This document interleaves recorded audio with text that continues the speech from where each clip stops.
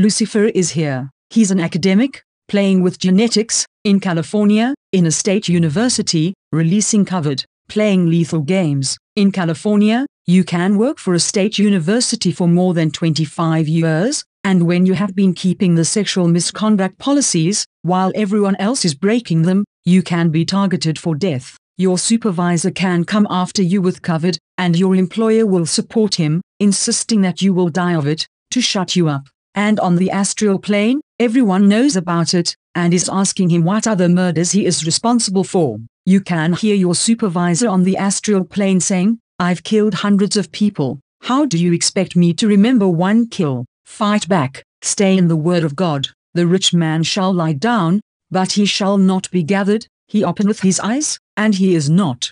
Terrors take hold on him as waters, a tempest stealeth him away in the night. The east wind carrieth him away, and he departeth, and as a storm hurleth him out of his place. For God shall cast upon him, and not spare. He would fain flee out of his hand. In the name of Elohim, Adonai, Yahweh, the Holy One of Israel, I adjure you, demons, into the abyss. From the courts on high, you have been dismissed, into the abyss.